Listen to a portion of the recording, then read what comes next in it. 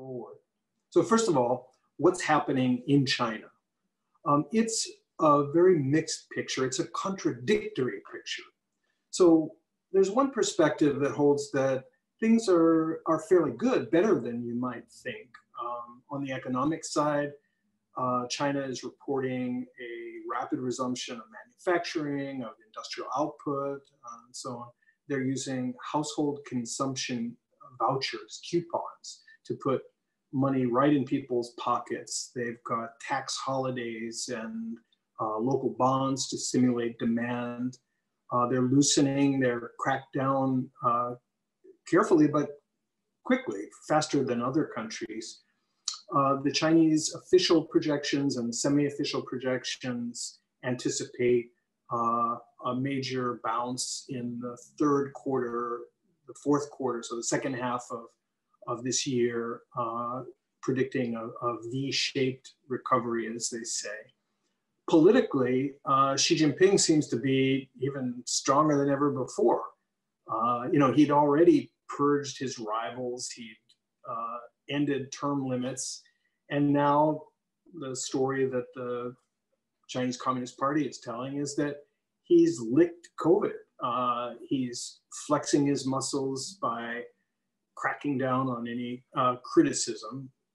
And the party is, in a way, rewriting history. They're airbrushing out the bad parts, the early parts, and now kind of belatedly remembering things like, oh, that whistleblower in Wuhan, Dr.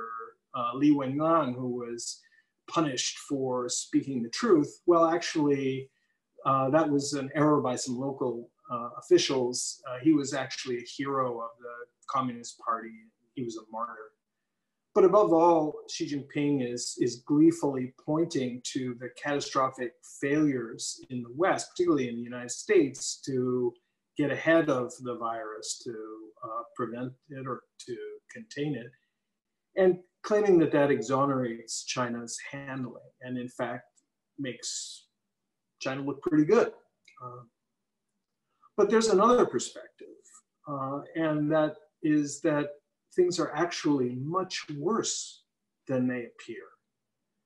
China's official figures, particularly about the economy, have been massaged, to the very edge of credibility, if not over the edge, to minimize the perceived impact of COVID and to make it look like a recovery is well underway.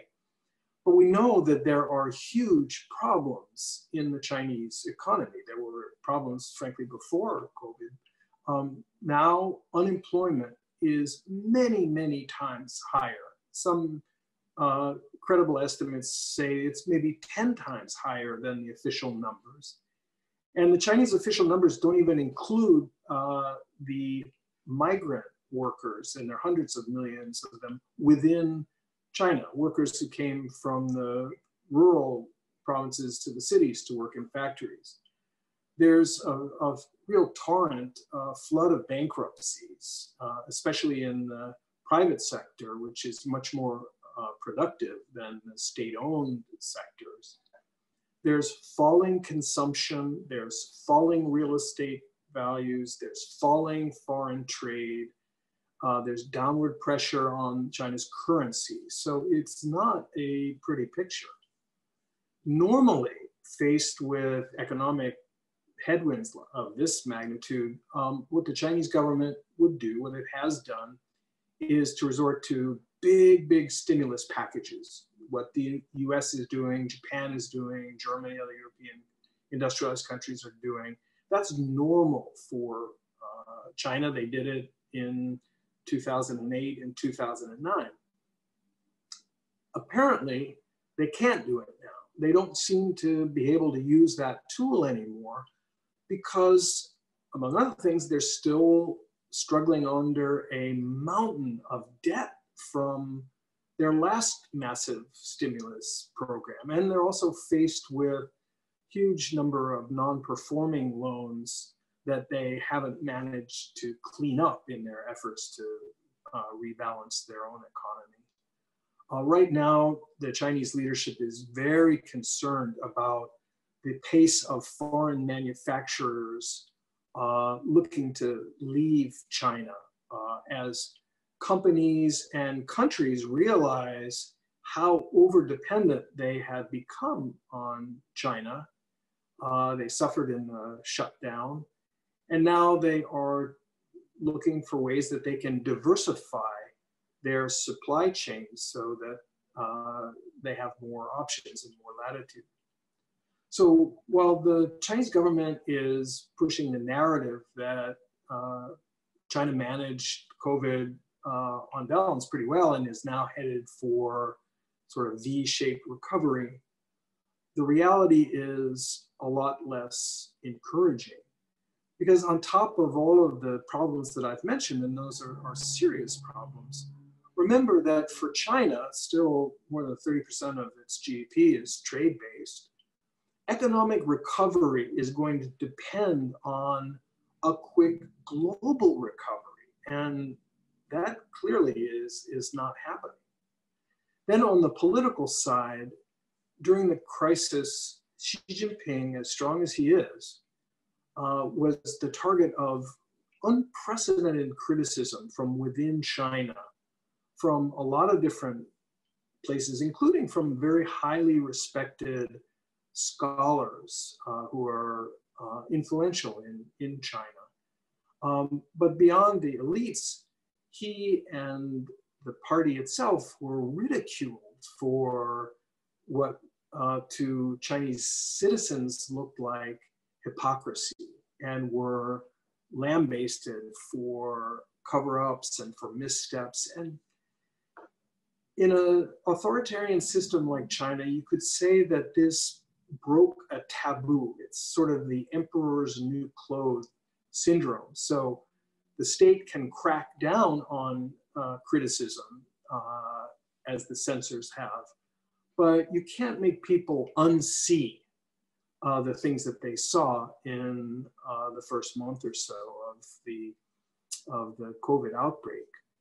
And now, for not only reasons of public health, but also for political reasons, the party is very worried about a resurgence of COVID infections.